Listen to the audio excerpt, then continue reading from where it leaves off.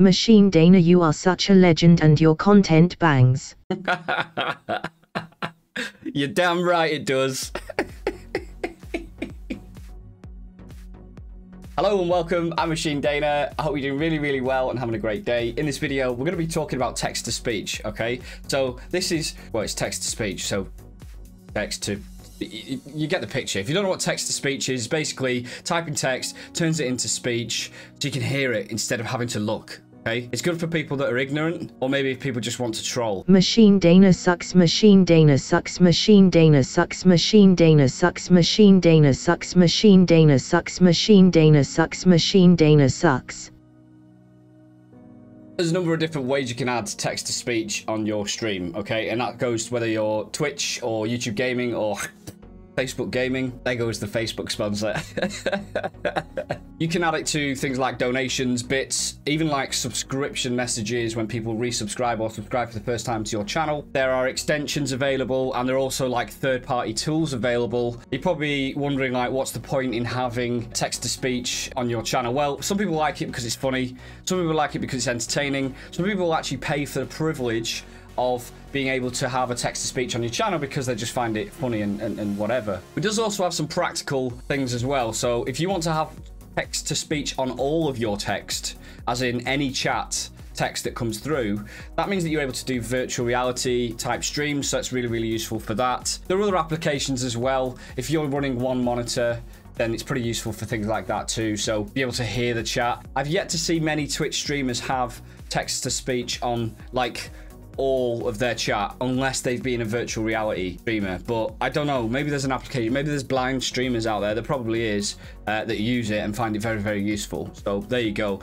But nonetheless, it's also a form of revenue if you got it as like an incentivized paid service on your stream, and also it rewards people if you're using it for bits or subscriptions and things like that. So it's well worth doing, but there are loads of different ways to do it. In this video, I'm going to run through 4 or 5 different ways to do it. If you do find this useful, I'd appreciate a thumbs up on the video. Feel free to subscribe to my channel. And if you want to ask me any questions whatsoever, feel free to jump into my stream at twitch.tv/Machine Dana. I think we're ready to do this. Let's go.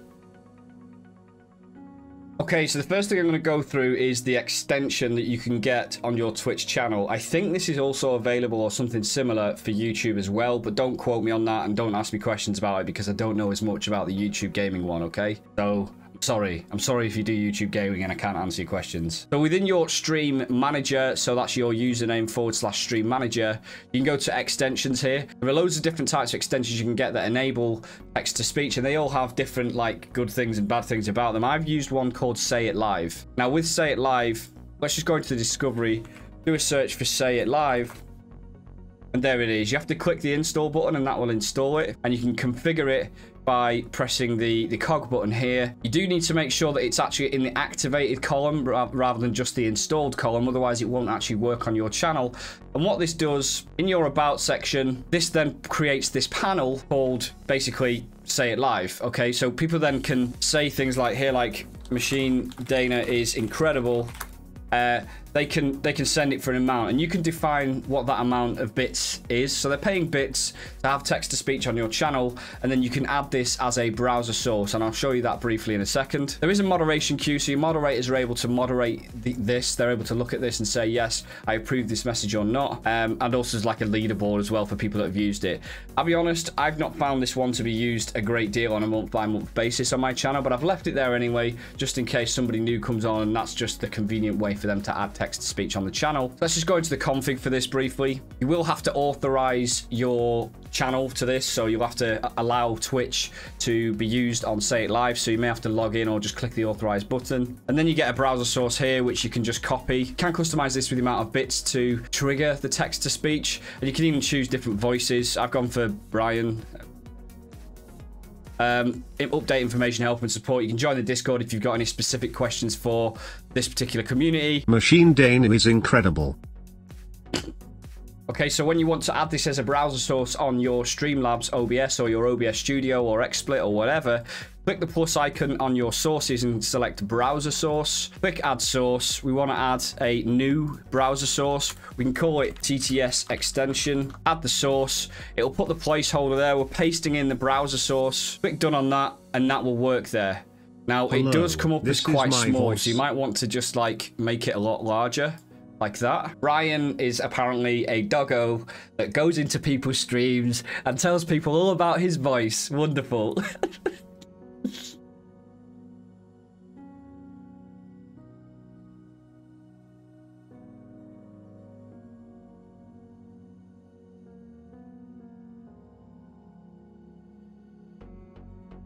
So there you go. That's like a Twitch panel, say it live version of text-to-speech. I'm now going to get into some alert box text-to-speech as well. Now, I've already done a more detailed video about alert box and how to set it up. So I'm not going to go into the ins and outs of how to set up alert box. I will link it in the description. Alert box is from Streamlabs Online. You have to go into streamlabs.com, set up an account. You can log in with your Twitch credentials or your YouTube credentials. I think your Facebook gaming credentials as well. Click on alert box, or you can search for it in the search bar. And this is the widget, and it's a similar thing. We can copy the URL and add it as a browser source. All the details are in the video, but specifically to text to speech, one thing to quickly note here, they are discontinuing version 2. So I'm going to show it now in version 2, but when I now click off version 2, they're rolling in whatever. Yeah, whatever. So on version 2, you do have global settings here, but the global settings for text to speech are not here. So what you need to do is go into the specific types of events where you want to allow text to speech. Hopefully that makes good sense. Now, some things it makes sense to have text to speech for, and other things it doesn't. Like when someone follows you, there's no option on Twitch or anywhere to say a message, blah, blah, blah, blah, blah, and I'm following you. And actually, that would be a pretty good functionality for Twitch to add. Like, that's just not something that exists at the moment. So clearly you cannot add text to speech anywhere for a Twitch follow. However, for donations, there is an area on the, let's say, for example, the Streamlabs website where you can donate and you can add a message with that. So therefore, on the donation event type, under donation, you can enable the text-to-speech option by clicking this here. Let me just move my camera out of the way. Ooh, transitions. Ooh, check the link in the description for how to do transitions. Oh! So here you can set, like, first of all, you can enable it for donations. You can set the text-to-speech minimum amount to read. And this is in, I think it's in dollars. I think that's $1 rather than 1 cent. You can choose the voice and put spam security and even set the volume of it. And you can also say whether or not the text-to-speech includes the message template. The message template is this thing here. Name has just tipped amount. But bear in mind, alert box in itself also gives an alert on the screen with like a GIF and a sound effect, whatever else you've chosen to be on alert box. And again, that's covered in the video. It's not on merch. It's not on CloudBot redemptions. If you use Loyalty Store, again, check the link in the description for that. Prime Gifted subscription, it's not on here either. Twitch follows, as I've mentioned, it's not going to be on here because it just doesn't make sense for it to be on here. Twitch subs, when someone subscribes to you, they can basically leave you like some sort of stupid, trolly, spammy, or thank you, genuine message. So on the Twitch sub, there is a text-to-speech option to enable it. Hosting, it doesn't make sense to have text-to-speech, so it's not there. Twitch bits, this is probably the most common used version. So this is where you would like type the cheer, like let's say for example 100, and then you would do something really annoying like Machine Dana sucks. But then the great thing about this is people can spam it like that, and then it just comes through and through and through and through. So the viewer is getting like a level of stupidity and troll and entertainment. You're having to put up with the trolling, but you're also getting money for that. So it's kind of like, it's okay. This works pretty well because a lot of people on Twitch know about this. So quite often people will naturally just put some text after their donation just because why not? Right? Why not? But it does work pretty well on Twitch bits. And again, raiding, it doesn't kind of make sense for text-to-speech to be on raids. So far, we've added extensions, text-to-speech, and we've added donation text-to-speech. We've been able to add bits text-to-speech, and I think was there one more as well? Subscriber text-to-speech. The final one is adding just text-to-speech for everything, like literally your whole chat. And there's a lot of options for this as well. For this, I'm going to go to speechchat.com. There's a lot of different versions of these types of text-to-speech to have. This one's very popular. It's very well known. It's pretty trusted. It works pretty well. When you first log in here, you will be asked to connect a Google Drive to this. So when I did this, it said like loads of different Google accounts and which one I wanted to connect to that. All it is just to enable the function to work. So there's not actually a lot of options to that. It's purely just a Google function because it uses Google text-to-speech service and authorizing that. And it's just a little pop-up and you log in with it, whichever account you want to authorize it on. Then you want to connect it with Mixer. Oh my God. That's a throwback. Rest in peace, Mixer. So then you can choose whether you want it to be on both YouTube and Twitch if you're doing multi-streaming. When you toggle this on, it will ask you to authorize as well. Same thing. So it wants to update your channels, titles, games, and all that. We'll click authorize on that. We'll see the toggle will move to the right-hand side here. I'll just move my camera again. Ooh, transitions. And what happens here is we're able to now connect Twitch. Now when I go on to, let me just push this to the left. Push this to the right. So what we've got here is my Twitch channel here on the text-to-speech for all text. I can now send a message here. I love you. I love you. There you go. It does appear in the chat. Now, the one thing, this does need to be open. If I get rid of this and type it again,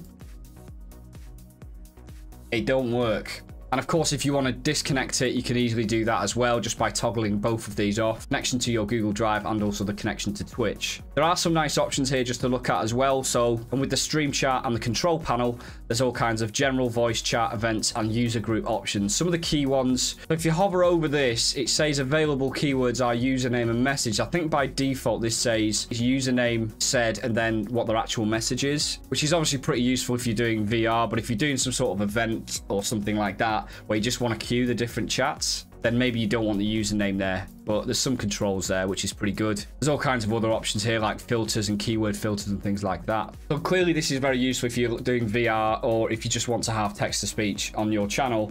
Say, for example, your eyesight isn't that great. I don't know. It's quite a nice tool. It works really well. Machine Dana said. So there you have it. How to add different TTS text-to-speech to your streaming channel. Don't forget to like the vid and subscribe. Until next time. Have a great day. See you later.